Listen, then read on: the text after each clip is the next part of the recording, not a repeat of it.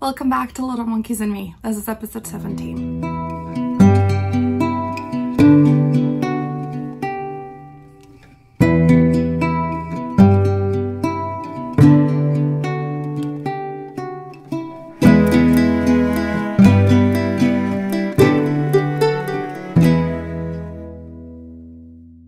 Welcome back to Little Monkeys and Me. I am the maker behind this channel. I am Fernanda. I live in North Carolina with my husband, 3 kids, and our dog Luna. If you are a return viewer, I'm so happy to have you back. I enjoy your company, and I hope you enjoy mine. I love the comments that you leave and just the overall back and forth that we have either on Instagram or here on YouTube. It's really, really nice. If you're brand new, well, welcome. I'm so happy to have you. This is my little channel where it's mostly a knitting channel. Once in a while, there's other crafts. Depends on what I'm into. I also like to sew. I just haven't a whole lot lately, but there is a project coming. Not today, but it's coming. But it's mostly knitting. It's mostly a knitting podcast. So if it's your first time, then I hope you enjoy it. I hope you have something to drink. I don't today. I was gonna make something warm, but it's actually quite warm and I am wearing something warm, which I might have to take off later. But yeah, have your knitting because these are always long. I usually record once a month. That's kind of what works for me. I'm a homeschool mom and most of the time I'm just really busy and gathering all the things, having the kids, you know, not interrupting for a day. That's kind of what works for me. I love, you know, we each do what we can and what we feel comfortable with. So let's do a little recap of what has happened the past month. My husband ended up in the hospital. He's okay now, but that was, it was a big thing, but he's okay. So that was good. Believe it or not, I didn't feel like knitting while I was at the hospital. I think I did a few rows here and there, but I think my mind was somewhere else and I couldn't concentrate. So there were some, you know, you would think, oh yeah, hours upon hours sitting. Well, it was not fun. It was not fun time to like just sit and knit. But he's all right. He's home. He's 100%. So he's back to normal.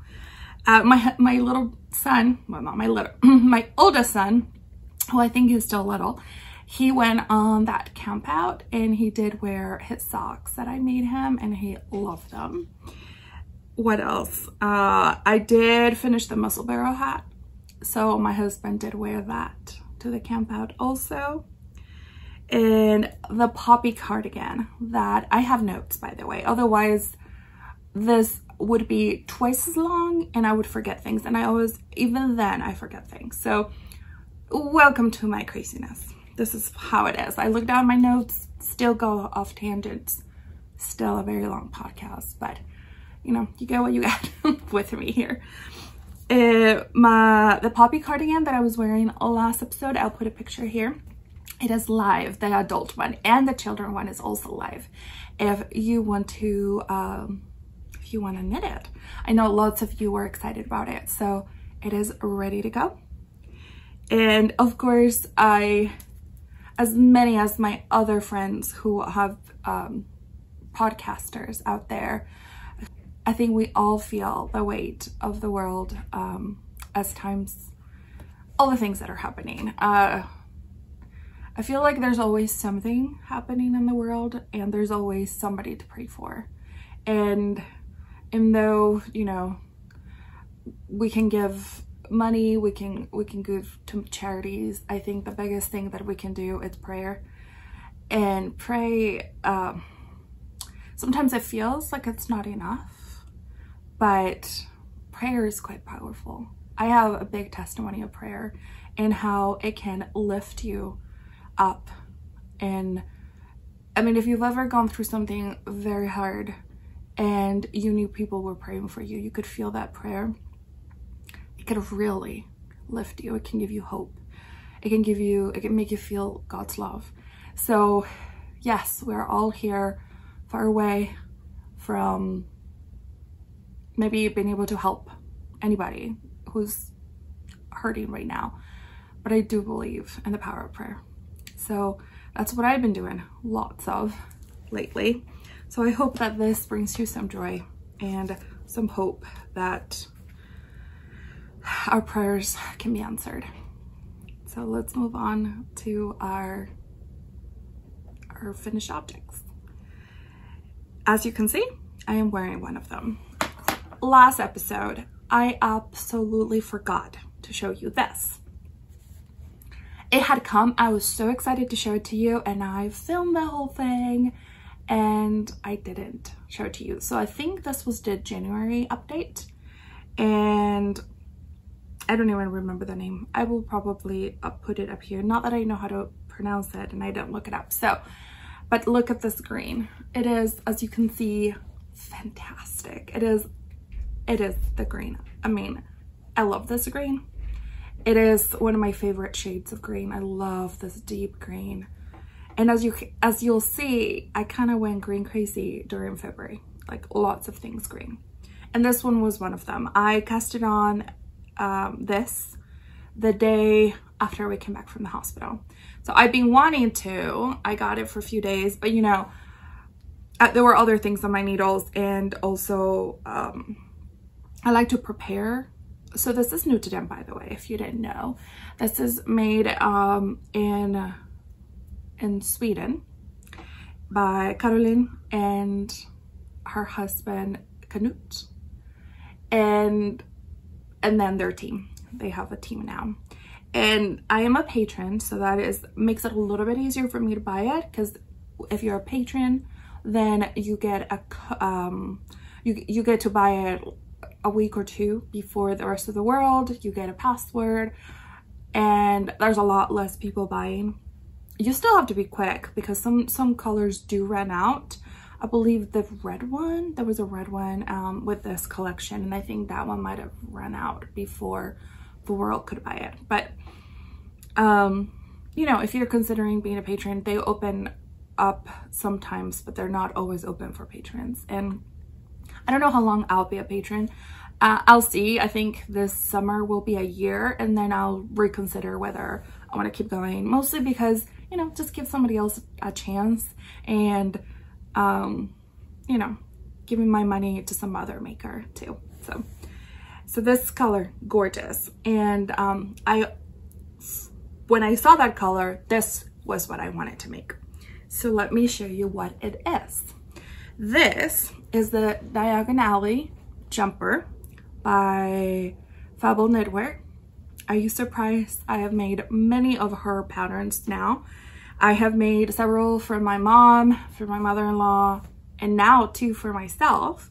And I have to say, every time I make her patterns, they do bring me quite a bit of joy. And making them in Nutiden, it's even nicer. So let's talk about this before I need to take it off. It is warming up.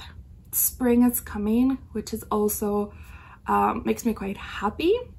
Though I have to confess, I didn't hate winter. I don't even know who I am. Where's Fernanda?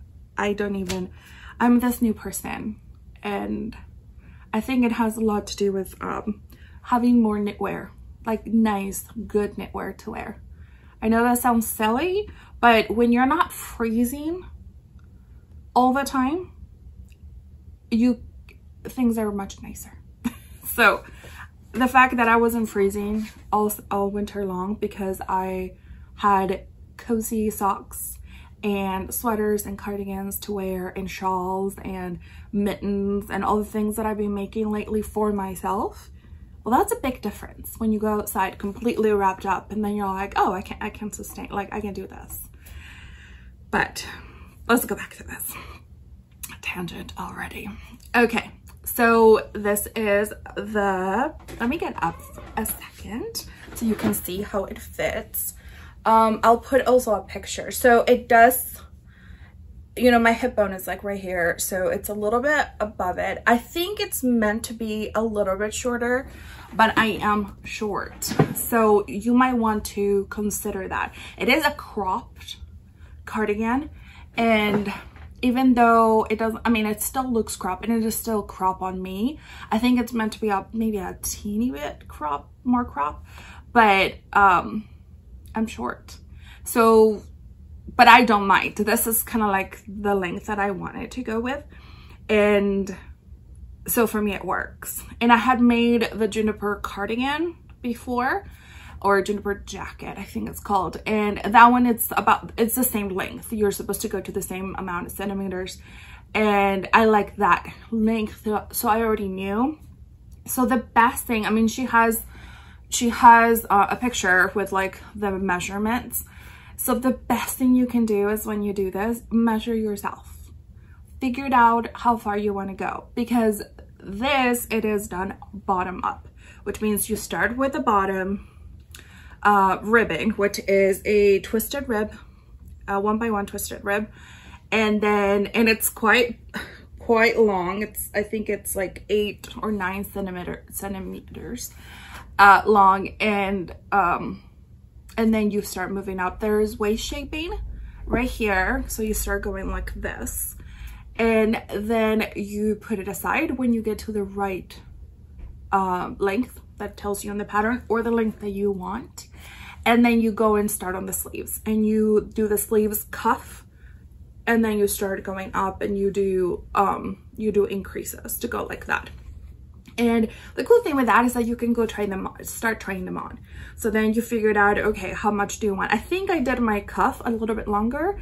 I think it called for 9 and I did 10 centimeters or something.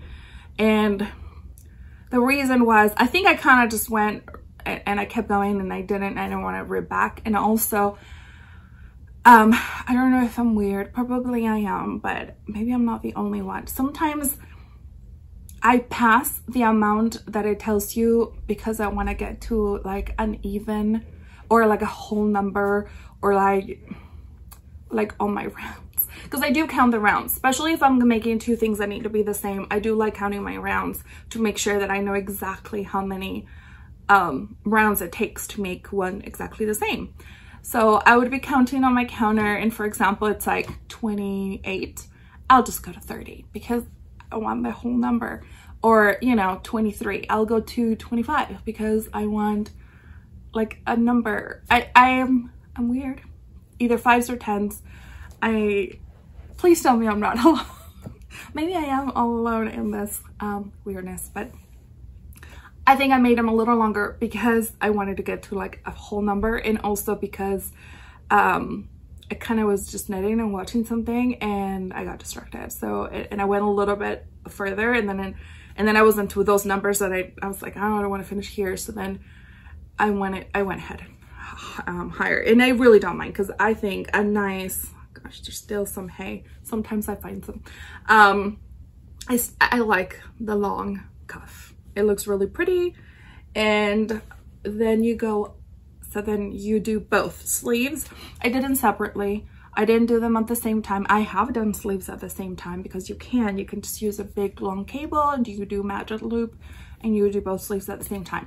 It's just that if you don't know about Knitwear, this is an unspun yarn, and working with it, it's actually not hard. I've gotten very used to it now, and I know how to hold it, and I can go really fast. Actually, I can, not as fast as my normal knitting, but still really fast. It took me 10 days to make this sweater, and I made a pair of socks in between. I think I finished a sock, but I still could go pretty quickly. But it does break really easily, so I really didn't want to have like so many things to manage. This I did hold double. So what I did is that I bought 6 plates, and I used a little less than 4, which is actually really cool. I'll tell you the amount exactly in a second. So what I do is that I put both plates on the ground or on the floor, and then I make a ball with both strands or both threads together. So then it's ready to go. So I prepared that, I think, you know, that one day when I wanted, and then I cast it on. The other tip that I can give you is that casting on sometimes is really tricky, because depending on the cast on that you're doing, a lot of times, like if it's a long tail cast on, it is really hard to keep the tension with that and then not pull you so much that it'll break. A lot of the time it will break, and or you'll do it so loose that you could see it. So the solution that I have found, I don't know what works for you, but what works for me is that I do a backward loop cast on.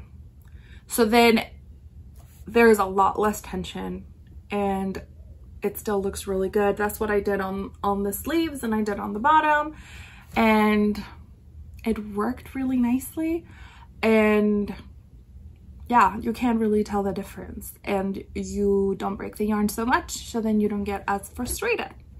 So after you finish the sleeves, you're gonna join, and this is my favorite part. I don't know why, but I get very excited, and I know, I don't know why. I think it's you finally seeing like kind of come together, and it's just really fun to see like different parts, and then you bring it together, and it's just really, really fun. So yeah, you're going to work that, and then you're gonna start working the raglan that you're doing, which is right here. This is a raglan. And at one point, it'll tell you to start doing the puffy sleeves that you see. You can omit this, absolutely. You just knit a normal sleeve. Like, you wouldn't have to worry about this part if you want a completely flat. If you want the shape and the look of this, because I really do love, I love the shape of this collar. It's not a boat neck, but it's also not a super crude. I don't know, it's just really interesting. It's a little square, but not boat neck square, and it's just really pretty, and it like stands up on its own. I'll take it off in a minute, and then I'll show you what it looks like off. But yeah, so you do the puffy sleeves, which I love. I do like this detail in her patterns, but you can, like I said, you can omit it. And then you're going to knit until it's time to work on the neck.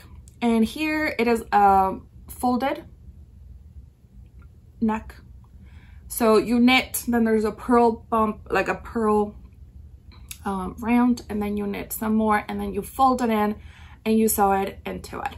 I did sew it. You just need to be a little bit more careful than with usual yarn, because, you know, it'll break if you pull it too hard. But what you need to understand is that it is really fragile, but also because, I'm trying to find the end of this. Here, I'll just pull a thing. If you pull from really close, as you can see, I'm pulling really hard. I mean, it'll still probably break, but this is really, like, you're not gonna be pulling like this, because the bristles, I mean, like the fiber has long, they're very long, they're really long fibers. So if you pull from far away, it'll break like nothing. But then if you have double and then you pull from really close together, it's almost breaking because it's still not spun, but it's gonna take, I was pulling very hard. It's gonna take a lot more so to break it. So when you want to have a little bit more strength, especially if you're going to be if you're going to be sewing something, I like to just get it in my hand, and then it kind of almost felts a little and it becomes harder. Well, that's how I sewed this neckband. I would get, you know, I would get that tail, and I would just do it really hard. You don't even need to add a spit to it. And look, just completely, and then it's really strong. So then as you're pulling, it's not going to break as easily. So those are kind of some tips.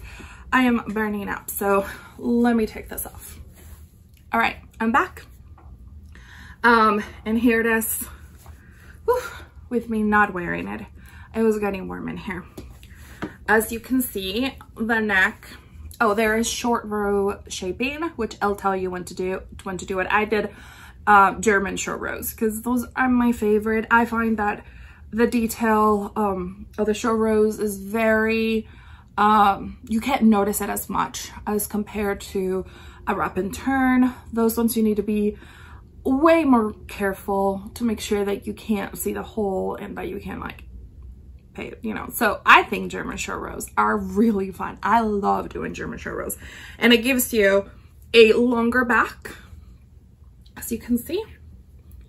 This has been worn several times, so it's not like pristine, but you know, we make these to wear.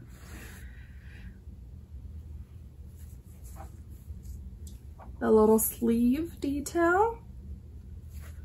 I made the extra large, and I think I could have gone with large. And it's funny because I said that last time about my juniper cardigan or jacket, and I said, oh, I could have probably gone with a large, but it's okay. And then I still did an extra large. I'm usually a large or extra large in patterns. I went with the extra large. It fits perfect. If I would have gone with a large, I think I would have had maybe no positive ease or maybe a slight negative ease, and it still would have worked because this is unspun yarn, so it's very fluffy and it gives, you know, as it is. The sleeves were perfect length, and now they're a tiny bit longer just by the use, just by putting it on and off, and you know, that's just, you know, that's just life. But yeah, these are the sleeves and the color. As you can see, I don't know if you can see, but let me try to show you. This is where I was whipping it to the inside, attaching both sides. And I did put my little logo or my tag, mostly because it's cute. Because as you can see with the show rows, you can absolutely tell which side is the front and which one is the back, but it doesn't matter. I still love it. So let me see if I can think of anything else. I did put, I used less than 4 plates. So let me tell you exactly the amount that I used. It was 361 grams in total. And that's for an extra large held double.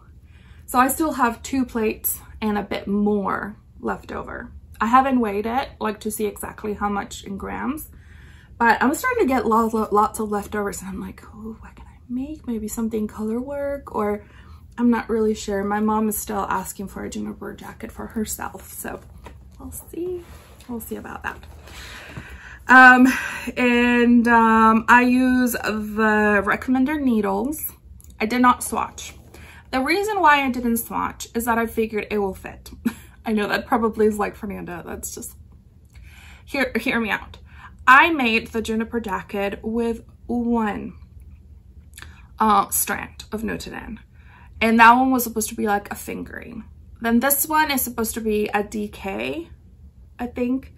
Yeah, it was DK, and so I held it double. And I've made plenty of her patterns, and I get gauged quite easily with her patterns, so it was an educated guess, and it worked. It was perfect. So, you know, I'm not saying don't swatch, but I'm saying if you know that it will work, then I didn't swatch. I just went ahead and started, and I'm so happy with it. It is everything I wanted. I have lots of dresses that I wear to church, or, you know, or just high-waisted pants or whatever, and I knew that this green was gonna go with a lot of my outfits. It goes with almost all the dresses I own, and it will go great with so many. So this is gonna be worn a lot, probably next year, because, or at the end of this one, as it gets colder again. We're having that temperamental weather at the moment of like, I'm cold but not really, and let me see where I can put it on the other table. I'm really warm, but it was like 80 degrees last week one of the days, and then we're having like 20-degree like low temperatures. So it still doesn't know. It doesn't want to make up its mind. So yeah, so that was my Diagon Alley jumper by Fabel Knitwear. I use the recommended size. I think it's 4 millimeters for the neckband and the like the cuffs, and yes, and then 4.5 millimeters, which I believe is the US 7. So US 6 and US 7, or 4 millimeters and 4.5 millimeters. needles. I use my Chiagos.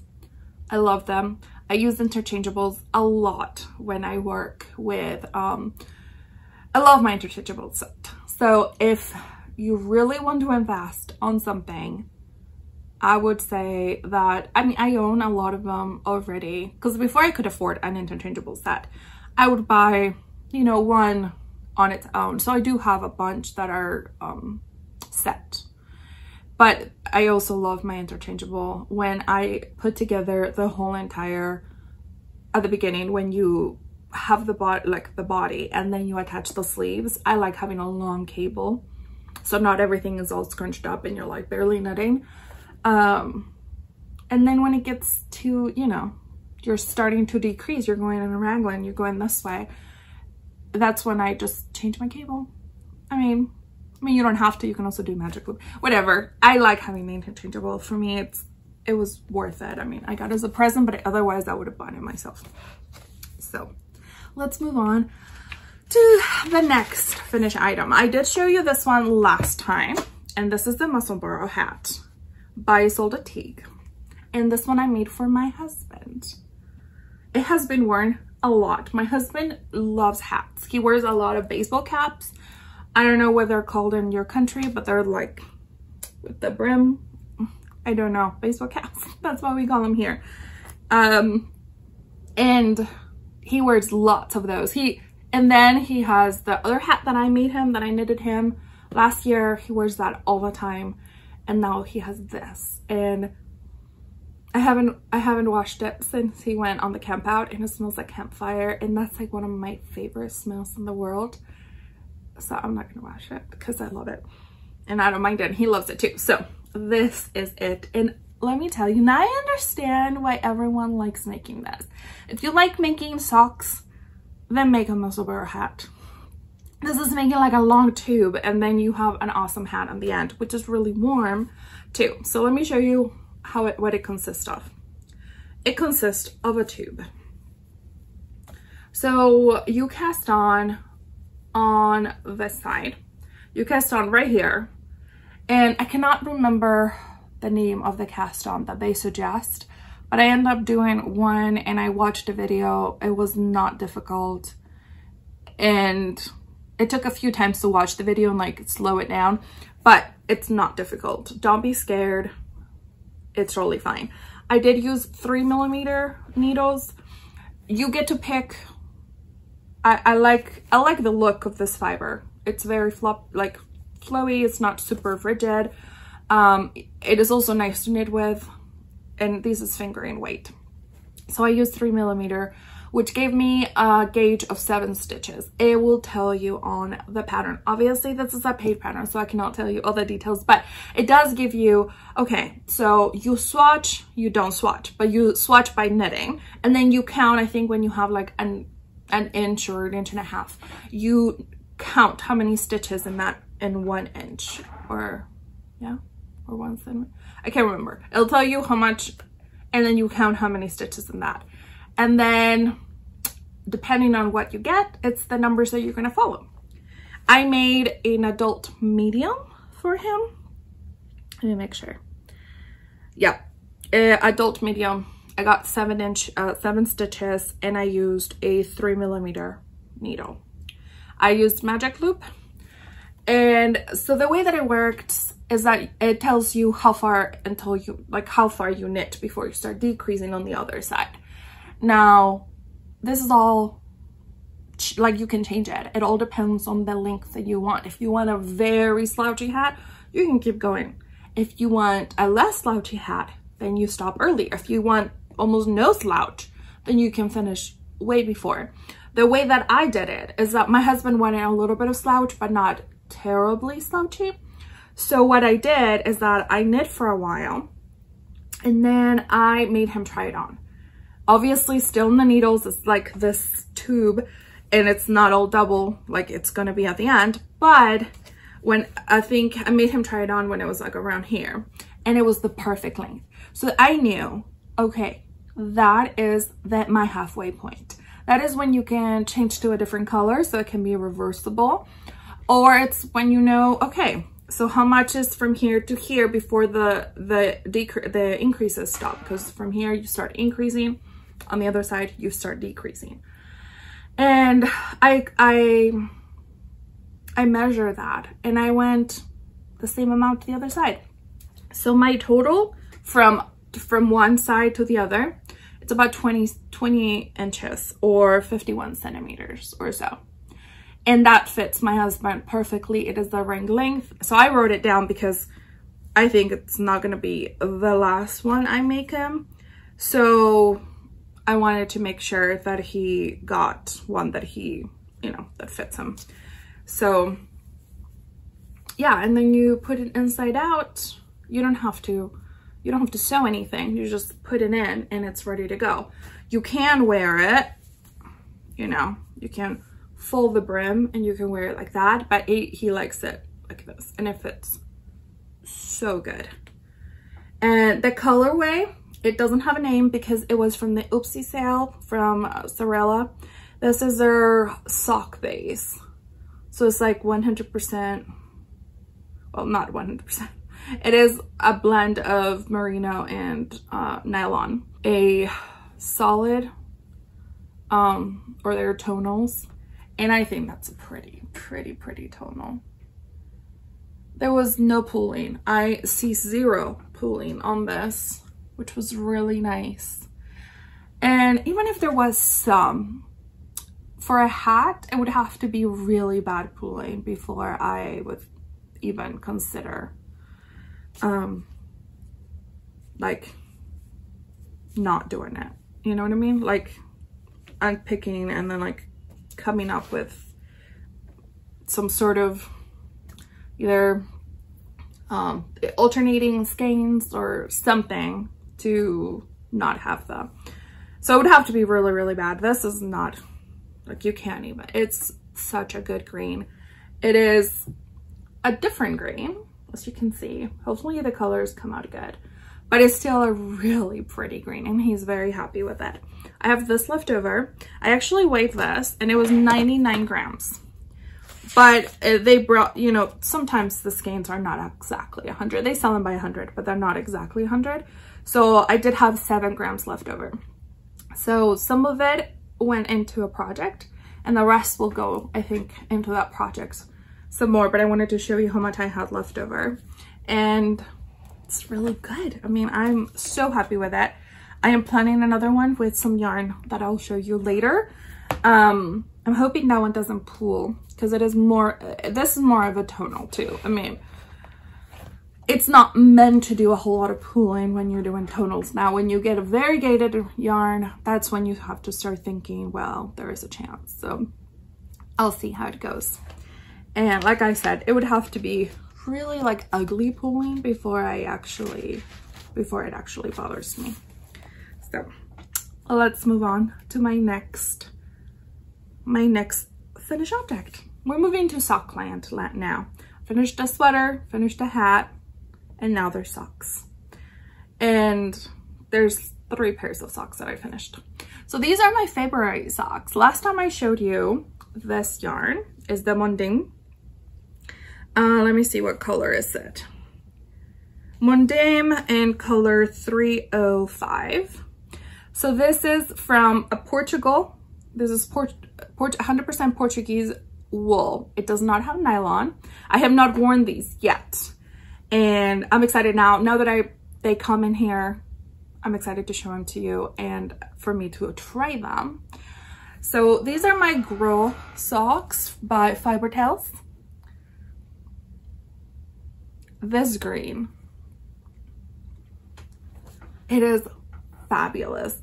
As you can see, lots of different greens, and they're all different greens, but these are all greens that make me actually quite happy. And this has more yellowy tone to it, but it is also has a lot of depth, and it's rustic and toothy, and it was such a joy to knit this. So if you remember last year, I made the Girl shawl, and it had this detail of it had this detail of like plants. And so then she made a girl socks. And I did everything. I mean, I did this part to pattern and everything else was kind of just my own thing. I did the 64 stitches, which is my standard, like for me. So 64 stitches in 2.5 millimeters. I use my 9-inch circulars because they're my favorite. I did 20 rounds for the ribbon, and I do 2x2. It's my favorite. I love how it looks. I do a German twisted cast on for the cast on. It's elastic. It gives you quite a bit of room. And then I moved on to the pattern, and after the pattern I decided to go, I sometimes either do 30 for the leg or 40, and I think I went with 40. Yes, because the pattern was like 20 rows, repeat like 20 rows, and then I did 20 more. I did a heel flap and gusset, and I did my favorite heel, which is the Eye of Partridge heel. I don't know, you can't see it that well on this, but I'll show it to you in another one that I'm working on, and you can see the heel a lot better. Then I went for 60. This one I did a bit different. I usually do 60 rounds from when you pick up stitches all the way to before you do the toe. And I do usually 60, and that fits perfect for me. And then I do a toe, and I decrease a wedge toe until I have 16 stitches on each needle. And then I Kitchener close. This one I did a slightly different. If you haven't watched Emma from Woolly Mammoth Company, Woolly Mammoth Co., she has a podcast too. She hasn't podcasted for a while, but she did put one up, which was really, really fun. I love watching Emma. And she was talking about how her socks get a bit felted and how she gives it a little bit more, a few more inches, or not, maybe not inches, but maybe a few more centimeters when she knits the foot. So when it felts, you lose some of that length.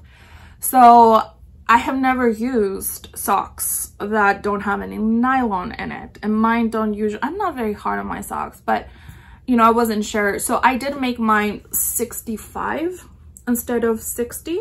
So it does give me, it gave me some centimeters extra, and we'll see how that goes. I mean, I don't know if that was enough, but if they do end up felting, then I will lose a tiny bit of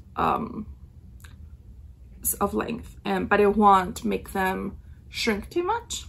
So that's kind of what I decided to do. I did block these because I want them to look nice and pretty. And like I said, these ones are Mondim, and these are a Portuguese brand. Let me make sure I say it correctly. So my husband knows Portuguese. He lived in Brazil for 2 years. He served a mission for our church, and he lived in Brazil for 2 years. And then my best friend, one of my best friends of all time, she's like the sister I never had. My friend Lily, she is from Brazil. Not Portugal, but they both speak Portuguese. They do say some words differently, but I wanted to make sure that I actually said it correctly, because I know that we all want to say Retosaria Pomar or Retosaria Rosa Pomar, which is the name of the brand, but in all reality, that's not how Portuguese people say the R's. So let me say it one time. It's Retosaria Rosa Pomar. So usually the R's at the beginning, and even sometimes at the end, you do not say with an R or an sound. So it's more like a sound. So Retosaria Rosa Pomar. And that's how you say the, now I do not speak Portuguese, so sorry if it wasn't a great accent, but we can say whatever. I mean, I like trying to get like the right pronunciation of things. Not always succeed, but I try. And so yeah, so these are my, and that's not even how you say it. It's like gros socks or something like that. I can't. I'm trying. All right. So these are it. I loved them. It's a great pattern. It's so much fun. You can still use almost like your vanilla recipe, and you just put the little flowers in it, and it turns out to be super duper cute. So let's move on then. I made some socks for my husband. I don't know if I had shown this yarn last time, because now I'm thinking if I didn't show you the yarn, that means I have some more yarn that's new that it's not here. But I'll just show it to you whenever I make those socks, and I'll be like, hey, this was new yarn. Sometimes I forget the things I show you or the yarn that I've bought, and you know, you'll see it when I make something with it. This is the Regia. I don't remember the color because, well, I didn't have a name, or if it did, I couldn't read it because it's not in English. But these socks are from my husband.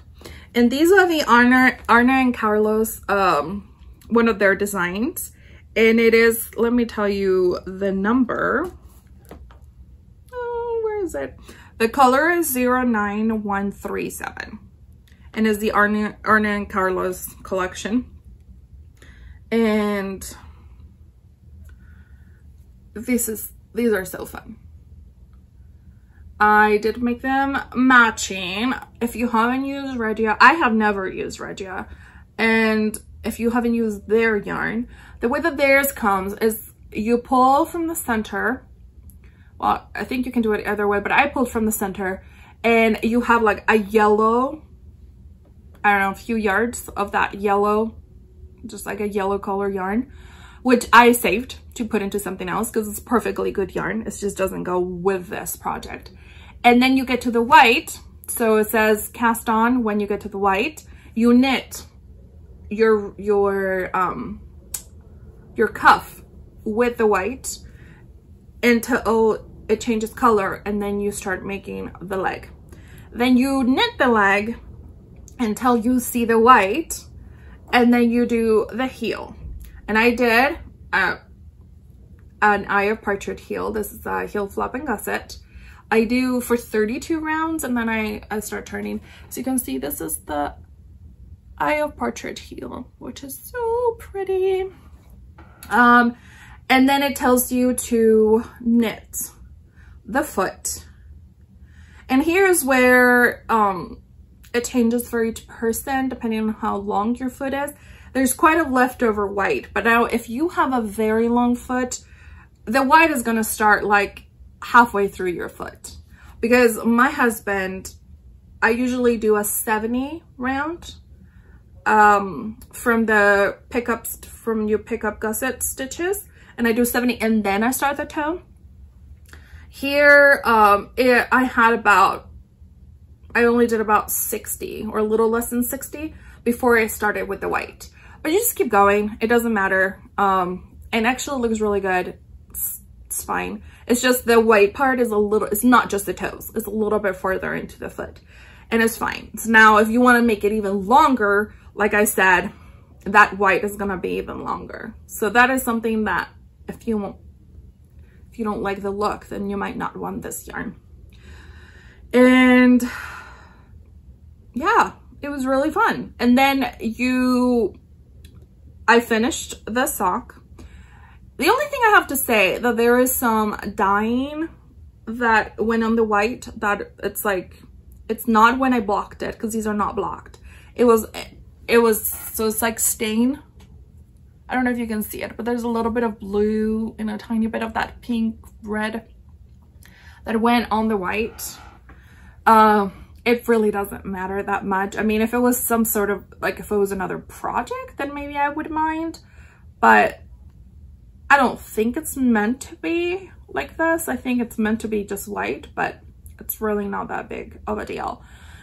Then, so then after you finish the one sock, I just made a ball with the leftover white, because you don't want to use that, because that's not going to make you a perfectly matching sock, because these are matching, as you can see. You just pull all the white, you find, and then there's going to be a next, like a yellow, you know, a few yards of yellow. You get all that yellow, and then that white, it's going to be for the next cuff. And then you just knit it just the same as you did the other one. So it was really fun. I love the color. My husband is so excited to be able to wear these now that I've shown them. I didn't block them because he's just gonna wear them as soon as I don't always block the socks. Sometimes when I want to, or like if it's a lace or something like this that I really wanted to see how it was gonna look once I wash them, or things like that. But or if I'm gonna give them as a gift, then I like to block it so it looks cute. And that is that. Now the last thing I finished. Oh, and for my husband, I also use 2.5 millimeters, and I do 60 stitches instead of 64, which is me. So for him it's 60, and it fits perfect. Now, here are my super fun March socks. So you can see, these are not blocked. I just put them here so you can see them better, since it's just one color. And yeah, these are my March socks. They're already finished, and these are Unicorn Dew is the name of the colorway by Shoppe Yarns. And you know I like her stuff. And when I saw this colorway, I had to get it, so I bought it. And then when I was thinking of like what color am I gonna make my March socks, this one just kept calling my name. As I was knitting it though, I was like, this would have been the perfect April socks because they scream Easter to me. I mean, these are absolutely Easter colors, but we can always have such, I mean, I was like, no, I want these now. It doesn't really matter. I can wear them for Easter. And they just brought me a smile every time I looked at it. Every time I pulled them out and I was knitting with them, I was like, I would show them to my husband. I was like, look how cute this is. And he's like, yeah, those are cool. I have leftover. I don't think I weighed these yet, but I have leftover to make my, oh no, I did weigh them. It was like 60 or so. So I have this much left. I don't like pulling from the center. I used to pull from the center a long time ago, but I hate it when you pulled it and like a big chunk came out and then you have to like wrap it around anyway. So it's called yarn barf or yarn vomit, and I don't like either term because I think it's gross sounding. I'm weird, but it's true. That's what happens, and I hate it. And I also, the other thing I don't like, because like I do pull from the center from like these balls, but look, it's so not like, it just leaves it all floppy. This one is not too bad because it has more structure. I also, I can't remember how much I have left over of that, but this, look how pretty that looks. You can still put it in a bowl. You can put it on your inside, wherever you store your things. I have a bookshelf. I have bowls full of yarn, like this, gained up and caked up. And after you finish, it looks so cute. Like it's not falling apart and it's not all tangled. Because that used to happen to me too. Like as you pull it and then it's like falling apart and it's there stangling. No, for a long time I've been on outside. And I don't mind. I put it in a bag and it doesn't roll around anywhere. I could get a yarn bowl. I don't have one, but I could get a yarn bowl and I'm sure it would be fine. But in reality, if I put it in my baggie, which by the way, this is by my friend Ode from Baubles and Berries, who by the way, I still need to buy one of her patterns, but she is selling now. I know, tangent, but bear with me. This is a cool thing. She just started in her Etsy shop. Well, she didn't start an Etsy shop, but in her Etsy shop, she just started to sell PDF patterns of a lot of her like new embroidery patterns. Not this one, but she made 2, and I think she's making more of embroidery patterns that you can just buy, like the actual PDF. And then also she has kits, but those ones will be limited. Like, you know, whenever she gets more things, then she'll put more kits up. And in all reality, I think a kit for me, it would be just too much money to make it all the way over here to the US. And when I can just print it, I have plenty of floss here and I can find my own, you know, everything else. I have hoops and I have things like that. Now, if you don't have any of those things, then that's great. I mean, I have markers, I have all those things that I would need. So for me, I would get a PDF, and I don't know which one I want yet. Probably both. They're both gorgeous. So this is hers, and it was from last year. It was like a Christmas festive that I got with yarn. So yeah, I'm gonna make some for my daughter with a leftover. There's plenty. There's like 40 grams, and that's plenty for a 8-year-old. So yeah, I did 64 stitches in 2.5 millimeters. I went 20 rounds for the ribbing, 40 for the leg, heel flip and gazette. Look at that eye of partridge heel. I hope I'm showing it to you. It's really hard to tell. I mean, I love the eye of partridge heel. It's my favorite. And then when you do it with like fun colors, love it. Then I do 32 rows of that, and then I do 60 for my leg, and then the wedge toe. And yeah, it's all ready for me to wear, because it's still a bit, I mean, it's chilly enough that I'm still wearing wool socks. So those are all my finished objects. We're gonna move on to whips. Now, I cast on and finished lots of things, but then there's other things that got cast on and I got to work on. And then there were some things that got some love that happened for a long time. I'm not showing you all the whips because some of them didn't really get touched, so there's no point. I mean, I did some more rows in my crochet blanket, like my granny stripes, but it's not enough to show you. I'm on like day 20 of my advent, so soon I'm gonna finish that and I'm gonna start adding from any other scraps that I have around my house. So let's move on to these whips. So my son, my oldest, he's obsessed with dinosaurs, and like obsessed ever since he was really little. I think he watched the old Jurassic Park, like the first one. He watched that when he was about 2 years old, and he wasn't even scared. He loved it. So then the other two grew up watching it too, because he was always watching it. He's obsessed with dinosaurs ever since I could remember. He's been asking to be a paleontologist. That's what he wants to be. I don't know if that's gonna happen, but you know, that's what he wants to be. Every year at the beginning of the school year, I ask him, what do you want to be? Paleontologist. It has not changed. And he's obsessed. I mean, he's still obsessed to this day. He reads about dinosaurs. He has all the different dinosaurs. Now the new Jurassic World movie is coming out, and he's been watching that trailer and all the trailers out there a million times. So my friend Jenna Lee was the one actually who makes these from the Knitted Soiree.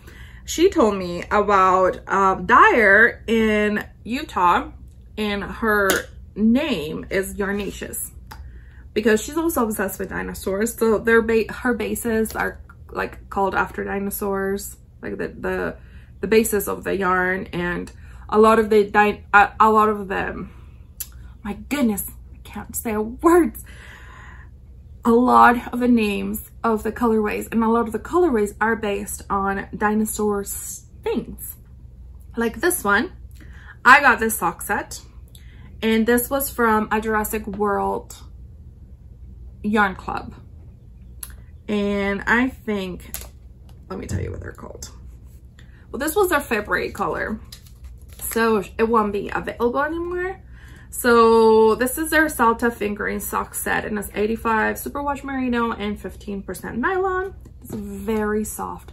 It is so soft. Deborah's from Candy Shop Yarns. It is really soft, and this is even softer. It's very yeah, so it's 120 grams. You get 524 yards, and the color is Surface Hunter, and the mini, I believe, is called Enclosed, which is like a dark steel blue. Like it's such a pretty, it's like a gray bluish, and this is also a gray bluish, and together they make, I mean, look at that gray. It's like, oh, it's like a silver, gray, blue, and it has like specks of blue, and this is what it's making. So this is after the Mosasaurus. The Mosasaurus, it's a water dinosaur, water reptile, whatever they're called. I know more about dinosaurs than maybe I would ever care about. I mean, I think dinosaurs are awesome. So, and yeah, Eye of Partridge Heel on this tonal is gorgeous. Let me tell you about this. So my son grew, apparently, because I mean, most of the socks that I've made him are done with the Patton's Croy sock. And that one is not fingering. That one's like a sport weight.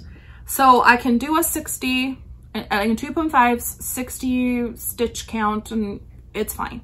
I did that with this, and this like hand-dyed fingering.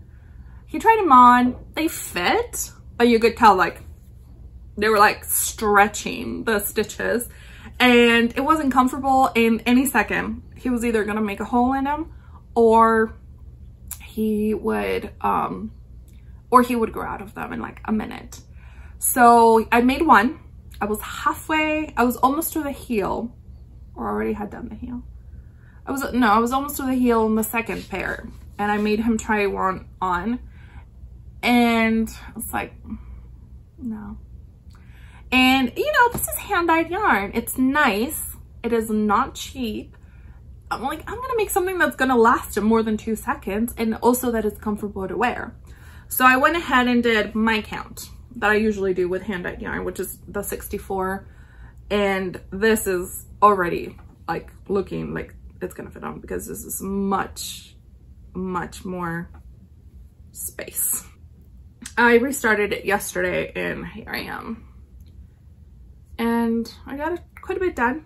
So I picked up the gusset stitches while my daughter was reading to me today, and while we were doing school. So he's very happy to looking forward to this. The leftover yarn is gonna be for a pair for my youngest, so who also likes dinosaurs, and he's just happy to have handmade socks. Actually, all of them are, which also makes it that I always have to be making socks, which I'm okay with. So that was for my oldest son. Then let me tell you, let's move on to my Catkins, because I did make some progress. So I'm gonna enter this to the cone along. I don't think you have to finish, or maybe you do. I don't know. I don't think you have to finish, and it doesn't have to be a cone from the from Woolly Knit. I did buy this one. It's a Jamieson and Smith, and I bought it through the Woolly Thistle, which is an online store here in New Hampshire, I think, in the United States. Oh, no, so shippy. So good. All right. So I am making the Catkins pullover, or like sweater, by, let me make sure I say this right. So she is Polish, and my friend Magda from Magda Knits, she's like, this is how you say it. And I am so grateful, because I don't want to be mispronouncing people's names. So her name is Marzena Kołaczek. Marzena Kołaczek. I think that's how you say it. Magda, if I didn't say it right, please tell me again. And she is a Polish designer. And this is what this one looks like. It is gorgeous, okay? I absolutely love it. And I love it in the color she did it, but that was like all hand-dyed yarn, and it was like a specific color, and I would have had it in that color if I could, but then again, I'm like, that's a lot of money on hand-dyed yarn, and I prefer spending on other things. So as you can see, that stitch right here, it's called the catkin stitch, and that's why it's called Catkins. And you have that all in the front, and in between you have moss stitch, and the back is all moss stitch.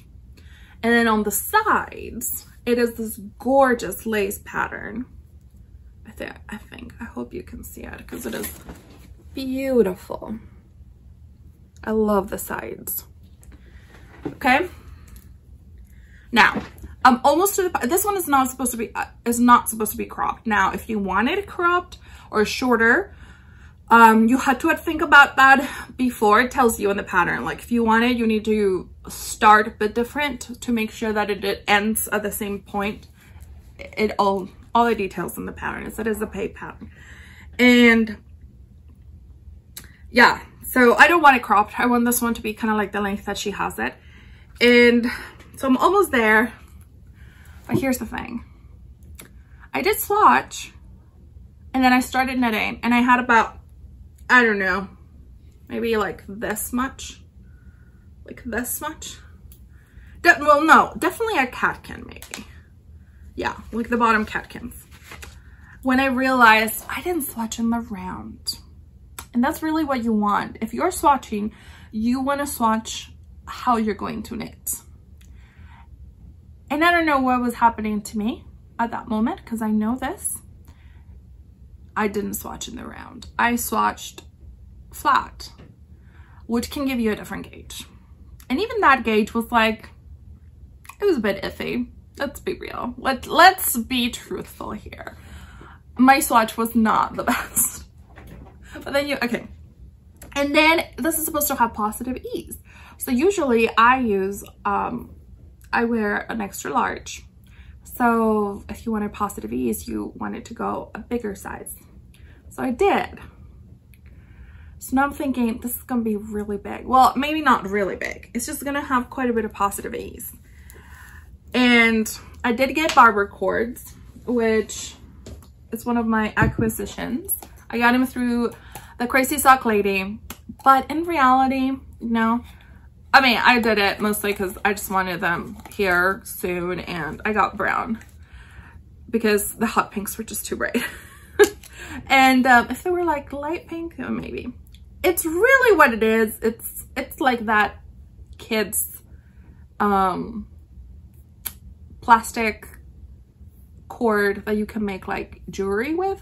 So if you go to Michael's or Hobby Lobby, you can probably, or any craft store where you are, you can probably buy these quite cheap. I think Anna from Annie Beauty Knits, my friend Anna, I think that's what she has maybe. And somebody else that I was watching, I can't remember. But I did buy the barber cords. They're really great. I mean, the way that these work, sorry, I took them out and then off of my little tangent. The way that these work is that you stick them to the ends. You can use them for different things. So usually, so I like to push them in real good because then they're not gonna go anywhere. So the way that this works is that you push them in and then you can try this on and it's gonna go onto the, and you can try it on. This is done bottom up. And usually I have no problem doing it bottom up, but this time I'm like, I really don't know if this is gonna fit. And will I have enough yarn? And will I, like, there's a lot of questions. So it has gone to the knotted corner. I knit a lot of it. And then I was like, I don't know what to do.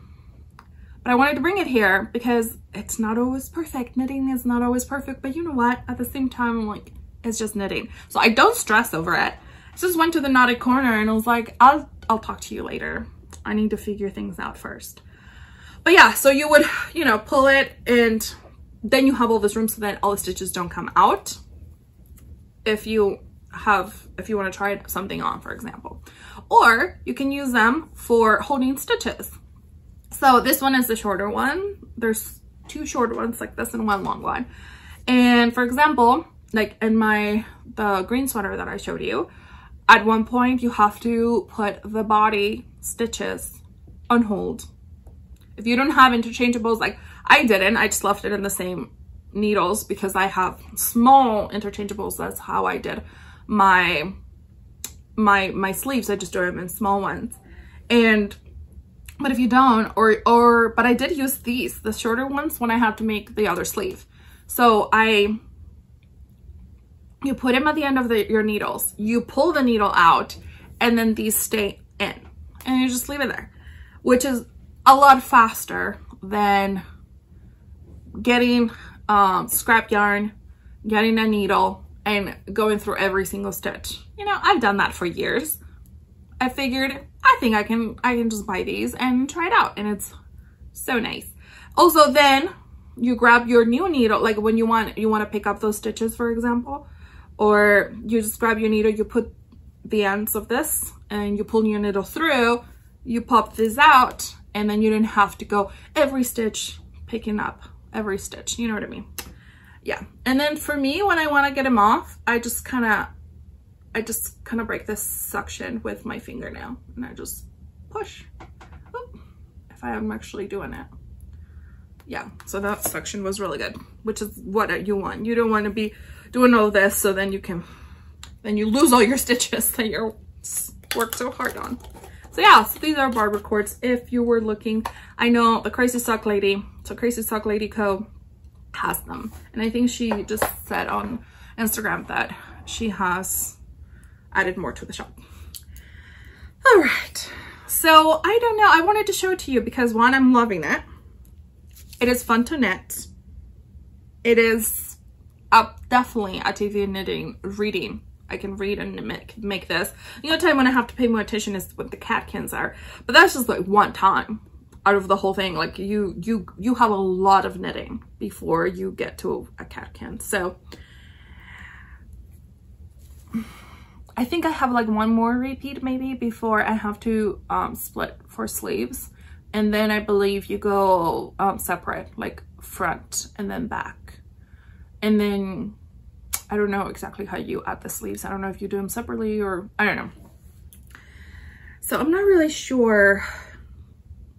Every time I try it on, it doesn't, I mean, it looks big, but not horrendously big, but it's really hard. Even with the barber cords, it is still hard to tell how it's gonna look on.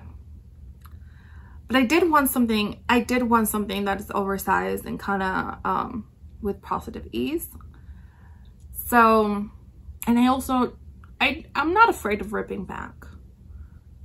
I could restart this, but I don't know. So I will let you know what I decide from here until next time. In the meantime, I mean, I still have quite a bit of this left over. It is 500 grams, so I should have enough to make the whole thing. And that's the other thing, I need to like weigh this and make sure that, okay, how much do I have left? Because it is supposed to be a long sleeve. It is fingering weight, so it takes a while, and it doesn't help when you're not sure what you want to do. But yeah, I wanted to let you know, one, that there was a lot of knitting. So I put actually a marker right here. That's where I was the last time we talked. So I've done more than half. And that one says, I knit like Mrs. Weasley. My friend generally gave me that one. This one, oh, last time I showed you these are great. They have been awesome. And it is a Sweet Acorn creation. My friend Mia, she started this shop, and it's really cute. It's really sturdy. So yeah, I'll let you know what I end up doing about this. I'm not 100% sure yet. As you can see, I haven't made a decision. I figured I would come up here and maybe the decision would come while I was talking to you. Or maybe you will. So deep down, I want to keep going. So that's where I'm at. That's all I can say. All right. Let's move on to the other whip. This is not oldie but a goodie. And I also wanted to show you a new acquisition. I did finally buy this bag. So you know that I have the B one, and I've been wanting Nikki, that's her name, the hedgehog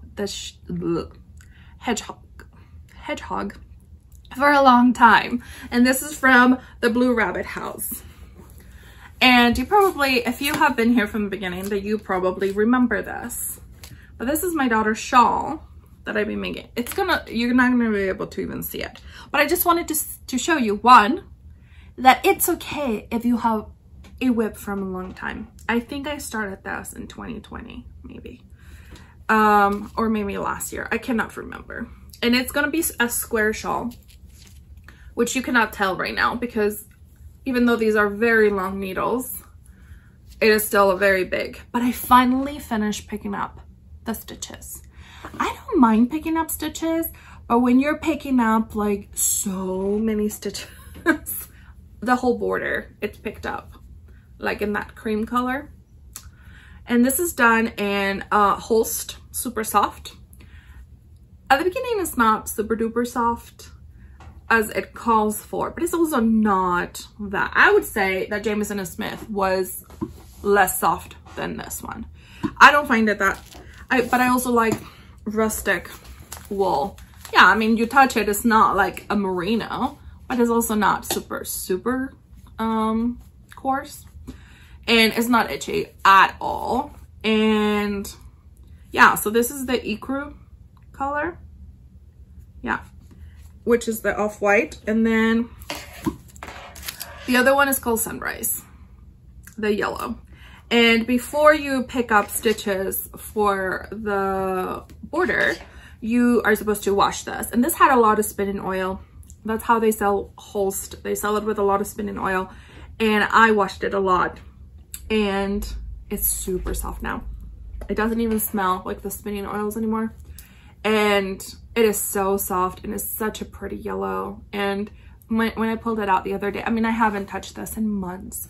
When I pulled it out the other day, my daughter's like, my shawl, you're finally working on it. So now I'm like, I really need to finish this. And now that all the stitches are picked up and I just need to do the border, now I'm like, oh, this is actually so fun, which I love. So this is the Potpourri Shawl by Fox and Fook, my friend Nora. And everything that Nora makes is just magical. And I love it. I actually do love the pattern. It's just the picking up the stitches. It like kept me from doing it. And also all the other shiny things that you can go and cast on sometimes gets you. But I don't stress over it because I am a finisher. You also need to know yourself, I guess. I am a finisher. I don't have things there forever and ever. I finish things because I enjoy the process of knitting, but I also want the finished product. And I'm also kind of like a finisher of things. Like I do finish things. So for my personality, it works to cast on things because I know they're gonna get done. And also because my stash is somewhat smaller than other people, I can't just cast on all the things because I don't have the yarn for it. So if I don't want to spend the money, that stops me from casting on all the things. I mean, I have some for socks, but you know, a sock project is not a big deal. I finished those in a few days. So yeah, so now I'm on the border, which is also going to be lace. And my daughter is so very excited. And this is going to be housed in Nikki. I actually had my green sweater in it. So my diagonally. But now that that's finished, this has gotten a permanent home. And hopefully next time I can show you more details. And I did buy these. This was supposed to be part of an acquisition, but now here I am jumping all over the place. I got these little, I mean, look how adorable that is. They're quite dangerous, so you have to keep that. But they're little tiny, but they're very sharp. And I bought two. And they're inexpensive, but they're very good and sharp. And you can just throw them in a bag.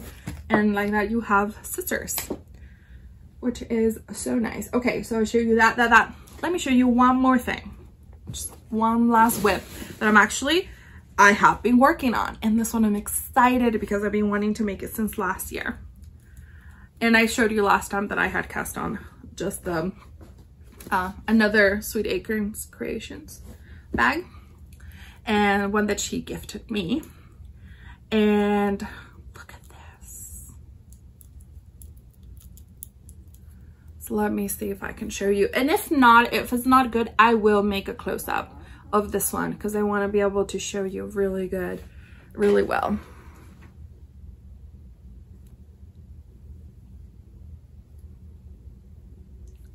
So I started my sea glass tee. This is not the sea glass sweater like a lot of people are making right now. That one's with DK. This is the sea glass tee. That is a short sleeve, but you can make a long sleeve if you want. And this is all with fingering scraps. And I am so excited about it. I casted it on and I hadn't touched it for days. And then last night I was like, let's work some more on it. because it is actually really fun. And okay, so this is a paid for pattern. It has a lot of good videos. It has information. It has all sorts of information, and it tells you about different ways of doing it. So you can either do a whole one color as the main color, and then you change every row, because you change every row. This is 1 by 1 color work, and you change every row the different, like the color. I mean, actually you don't have to. If you wanted like stripes, then you don't have to, but that's not what I wanted. It is meant to be 1 by 1 color work, and you're meant to change at least one of the colors every row. Now, some people do, I think Kay from the Crazy Sock Lady, she's doing the sweater, and she has like a grayish color, I think, as her main color, and then all the other colors she's switching. I didn't want to do that. I wanted to do a different color every single row. So both colors are different every row. And this is exactly, it's looking exactly what I wanted it to look like. Like this is so good. I'm doing the size 5, and I'm using the recommended needles. I did not swatch for this. I know. But it is done bottom down, I mean, top down. So I can go try it. I can be trying it on as I go. And I usually hit gauge too. So it's not, I mean, as I talked about the Catkins for forever, but I usually do. So I'm not too worried. And this is exactly what I wanted. This is looking so good. I put it in barber cords. I mean, it's barely like to here now, but I put it in barber cords last night just to put it on, and I'm like, this is making me so happy. Like it really brings me joy. Now let's talk about the joint and what I've decided to do about joining those yarns, because you're probably thinking you're changing colors every single row. You would have a million ends, and you would, depending on what you're doing. Now, I know Kay is, she's weaving in ends, which I don't mind weaving in ends. And she's weaving in ends like kind of almost as she goes. Like she does a big section, and then she weaves in all those ends, and then she does another section and she weaves in ends. So then at the end, she doesn't have to do it all. So I did that for the top part. So this is the back. So where you're weaving ends is the very back. So I did it until about here. And it gives you a very stiff section. You're pulling a lot because you're trying to get it all, I don't know, all without holes and stuff. So it does give you, like, you can feel it. You can feel it. It doesn't look terrible. The inside looks kind of like this, kind of a little messy. But overall, it's not horrendous. So I did that for a bit. But here's the thing. It is not just one end. You have 4 ends by the time that you finish one row. Because you have the 2 ends of the color at the beginning. Then you have the 2 ends of the color at the end. So every row you end up with 4 ends. So that is a lot of ends to put in a very small section with very thin yarn. So I didn't like how that was and how much it was, you know, I didn't like it. So I tried that first before I did the magic knot. And I said, you know what? They did the magic knot. They called it the best for them. I watched Zoe from Felicity Yarn Studios. She has, I think I'm going to find it and I'll put it down below with the name of this pattern. This is called the Sea Glass Tea by Wool and Pine. And Zoe, she did a beautiful one. And I talked to her way back last year when I wanted to make this one. And she did a combination of both, but I think most of the time she did magic knot. And hers turned out beautiful. So magic knot, if you haven't seen it, you can go look for a tutorial. But that means you're joining before, and then you're knitting along. So then you don't have to weave in ends at the end. And now I've been doing that from like this down, and I like it. Sometimes a magic knot, it's gonna be out, like you can see some here, and I'll get close up. I think you can see some of them. They are sticking out. You can probably push them in a bit, and then you can, you know, see if they'll go in. But in all reality, I really don't care. It kind of gives the character from far away. I mean, can you even see them? You can't see them. You can feel them a bit. But this is a better option. I really like it. It doesn't give you a really hard fabric. It's a lot easier and a lot faster, to tell the truth, than weaving the ends. So that's happening. Also, one of the testers used this, which is freight check. If you sew, then you have probably used this or seen it. And stop spraying in the fabric. But with this, it also gives you, it's not glue, but it's almost like, it kind of gives you an extra protection on those magic knots. So maybe they won't like fall apart, because that would be like the worst thing ever. So, and some people, I mean, they've been using theirs for years, or however long it's been out, and they've been using them, and they don't have a problem. Like, they haven't had some, and I do pull really well, like really good. So that's my plan. This is also a long project. It's kind of like a scrappy blanket. It is a scrappy tee. I'm not in a hurry. I don't mind how long it'll take to make, and the combination of the colors is really fun. I am not really planning my colors. The only thing that I am is that I like to have a light and a darker color together. So for example, I think this latest, I did this. And I like to try to alternate. So if the previous row had dark, light, dark, light, that this one will be light, dark, you know. So I try to do it as often as possible. I also sometimes have some rows that have low contrast, and that's totally fine. I don't mind a low contrast row. I don't think every single row has to be super bright. So it kind of just, I don't plan it. I just kind of grab two colors and be like, oh, okay, I haven't done a color like this for a while. And I just kind of grab it and go. So I don't know, what do you guys think? I am loving it. So yeah, that's what's happening there. And I'm excited to add some more colors today to this. And yeah, anything else I wanted to tell you about this? No, I think that's it. Let's move on to acquisitions.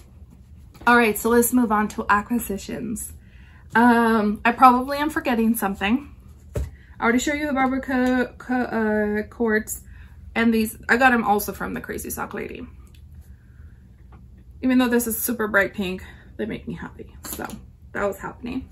But let's talk about this.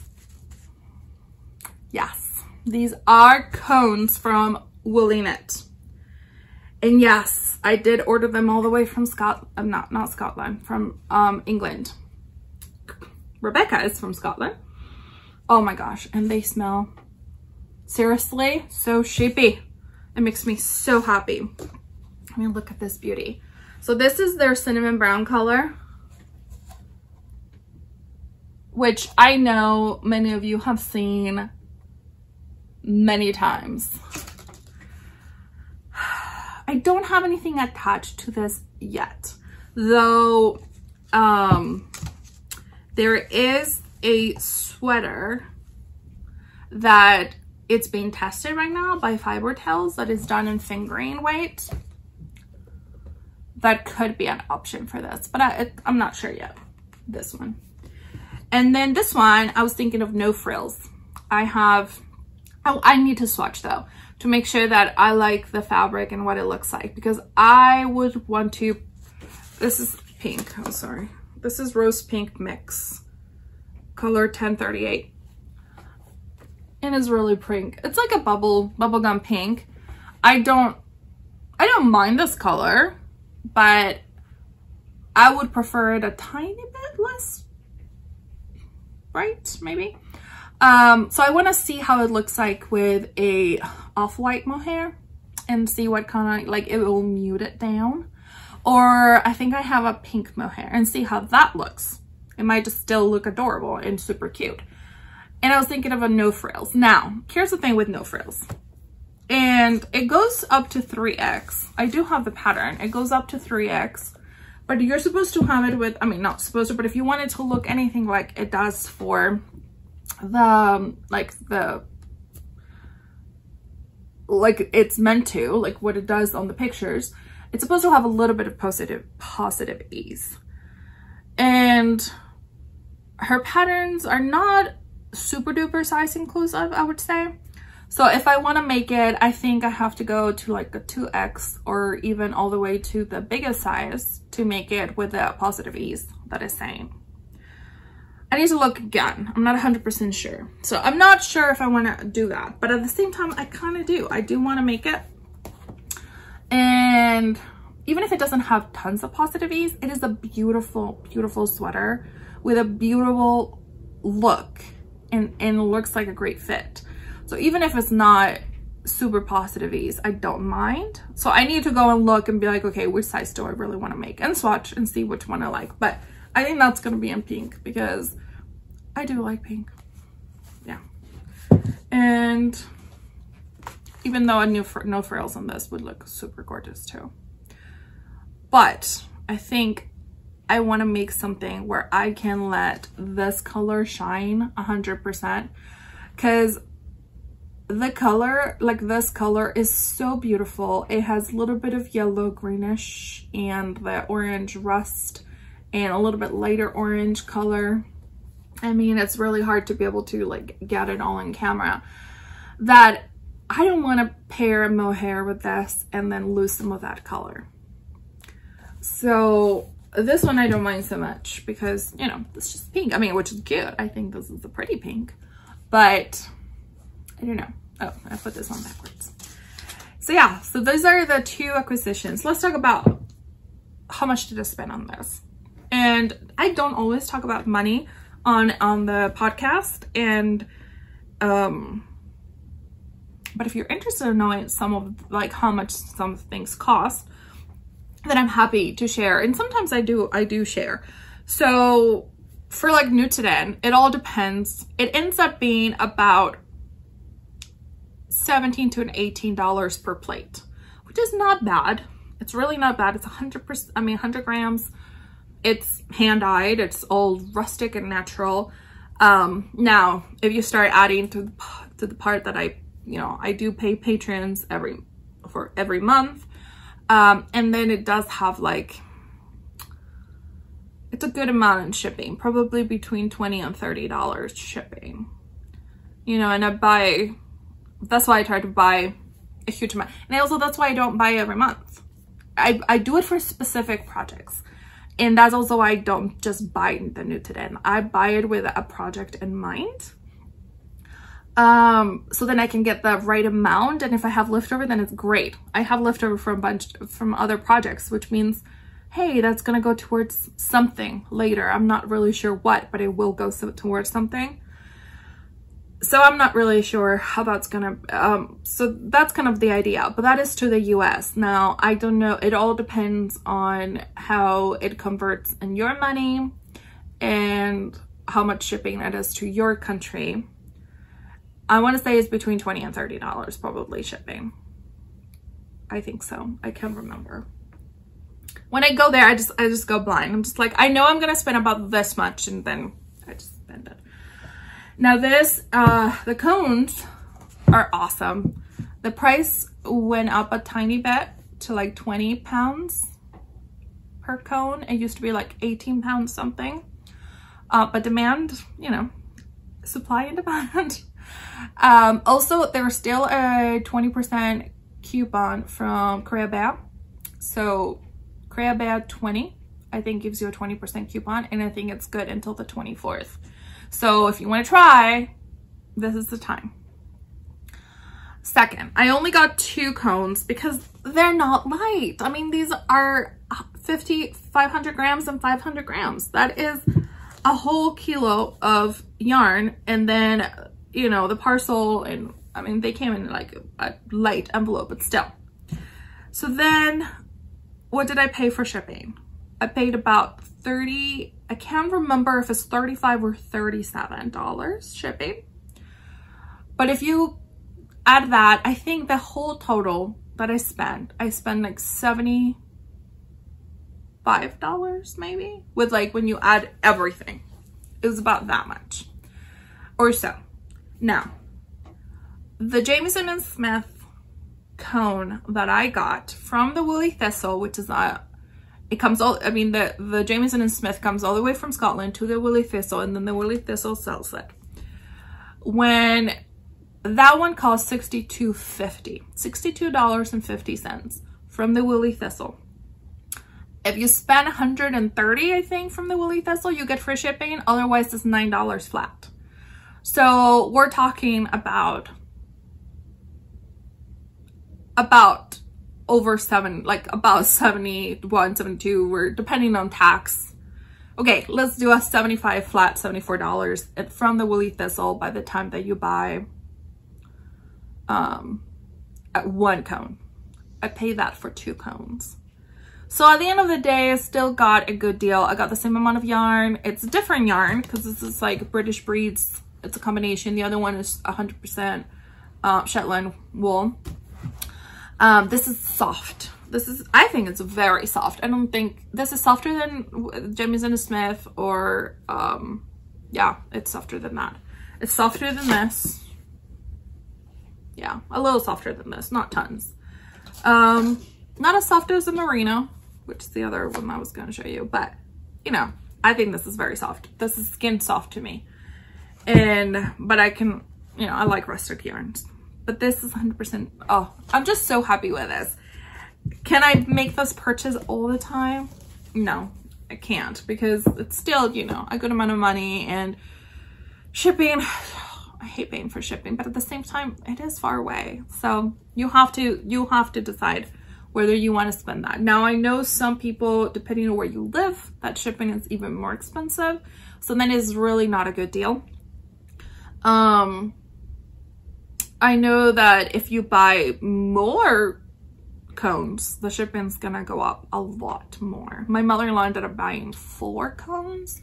I can't remember how much she ended up paying for shipping, but it was a little bit more.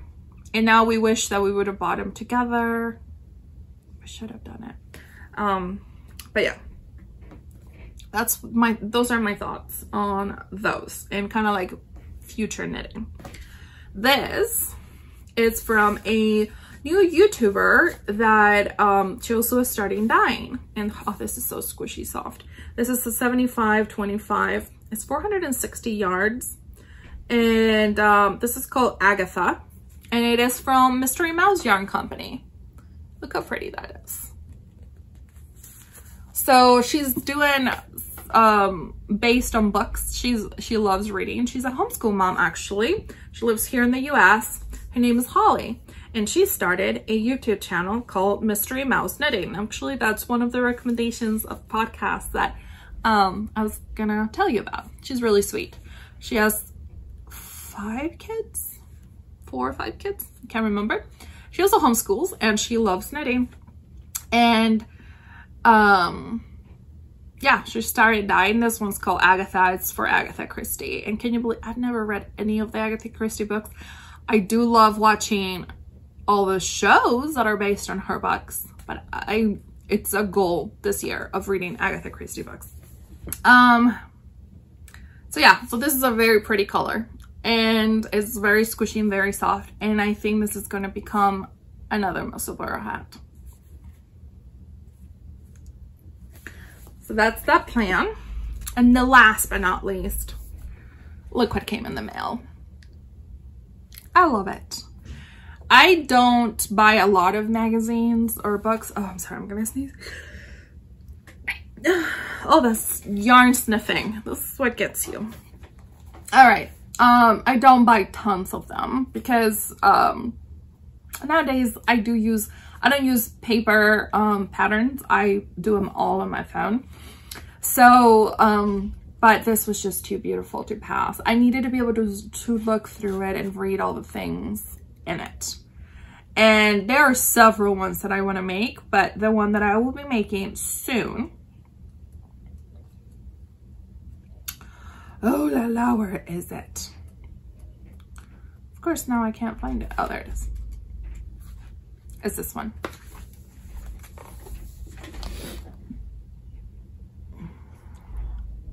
I mean, the beauty.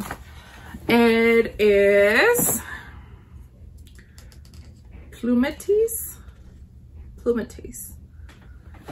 I don't know how to say it. And it is gorgeous. And I already bought the yarn because Knitting for Olive was doing one of the days in February was all the proceeds were gonna go to I think the Red Cross to help Ukraine.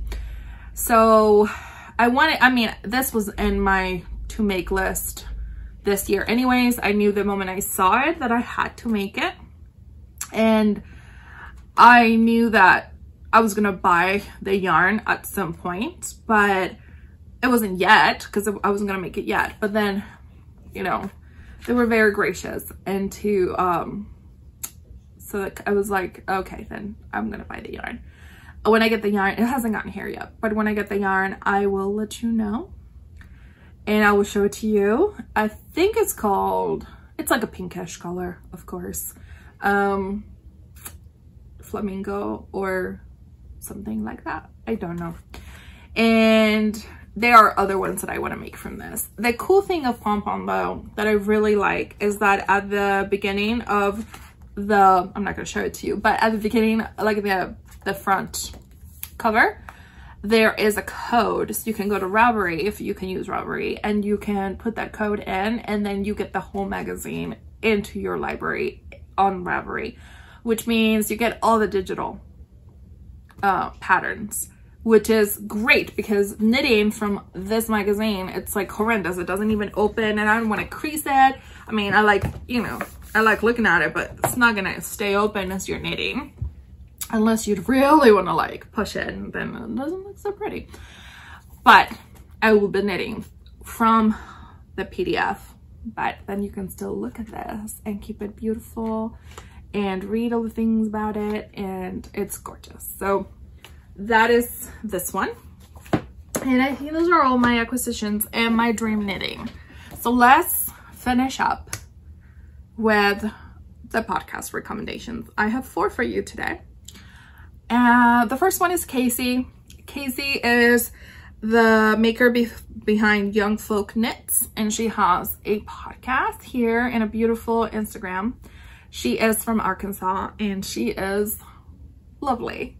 I had not heard of her before. She's somewhat newish. I think she started last year, and I don't remember where I heard about her, but I went ahead and checked her podcast, and I loved her from the moment I watched her podcast. First of all, her Southern accent, I love it.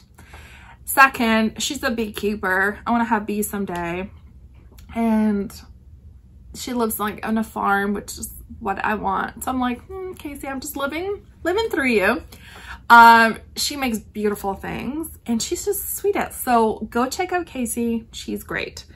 The other one is Anna from the Bluebird Box, and you have heard me talk about her. She is an amazing designer, and she started a podcast a few months ago, and she's the sweetest. She lives in Alberta, Canada, and she also has a farm. Way colder though. There's Arkansas, which is like way warmer most of the time, and then there is Alberta, Canada, which is just way too cold for me. She lives there with her kids, and she makes beautiful designs, and if you haven't checked her out, you need to. And now you get to hear the stories behind these designs and to kind of like understand where her designing comes from. And I really do appreciate designers who have podcasts. I really enjoy hearing that side of the making, which is it's very foreign to me because I don't design. So it's really fun. The third one is Holly, the one I tell you about, the Mystery Mouse Knitting. And like I said, she is a mom. I cannot remember where she lives. She lives in the US, but I cannot remember where she's from. But Yes, she is great. And the last one is Liza, the Wolblom knitting podcast, and she is from South Africa, and she is really, really sweet. She also is making beautiful things, and if you want inspiration of summer things, go check her out, because right now it's summer. Well, they're getting into autumn soonish, but she has all her latest things have been summer knits. And so if you want inspiration on summer knits, then go check her out, because that's what she's been doing for the past few months. So those are my recommendations. I hope you have a wonderful week and a good weekend. I will continue praying for all the hardships that are out there. And I hope that your heart felt a little bit better during this time with me. And I wish you the best. Happy knitting, friends. Bye.